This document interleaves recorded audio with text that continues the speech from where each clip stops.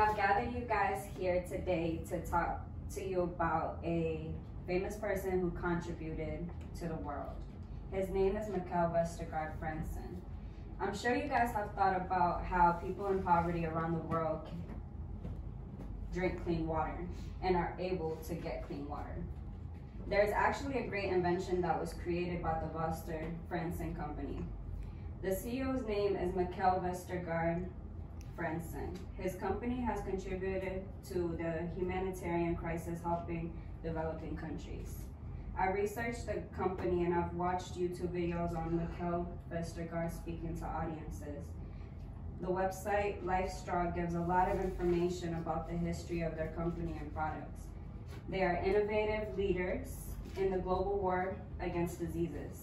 This is very important to me because people all around the world need reliable sources to get clean water. They have found a solution to creating a healthier, sustainable planet. Their breakthrough products provide solutions for disadvantaged people. Mikkel Vestergaard is a humanitarian entrepreneur that helped make this happen.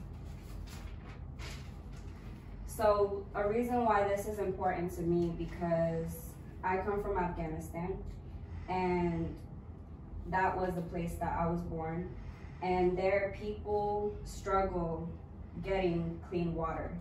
I myself have gotten worms when I was younger from one of the trips there while drinking water. Water is an essential nutrient for everyone. Water is the single most important thing on this planet. The Guinea worm disease can be contracted by consuming contaminated water. When this worm is eradicated, it will be the first disease removal from the planet without the use of a vaccine. This LifeStraw was invented in 2005. They filter a maximum of 4,000 liters of water, enough for one person for 3 years. It removes all of water-borne bacteria, microplastics, and parasites. These were distributed in the 2010 Haiti earthquake, 2010 Pakistan floods, 2011 Thailand floods, and 2016 Ecuador earthquake, among other crises as well. In the Mutamo district in Kenya, which has suffered from long-term drought, the Kenya Red Cross supplied filters to 3,750 school children and 6,750 households. In 2015, these filters were deployed in Rwanda, Africa. They have a variety of different filters, the straws being the most useful. There are other products such as gravity bags, mosquito nets, and filters that can be used for big communities. This company was founded in 1957. It started as a small family business and grew into a global social enterprise with headquarters in Switzerland and 14 offices in 11 countries.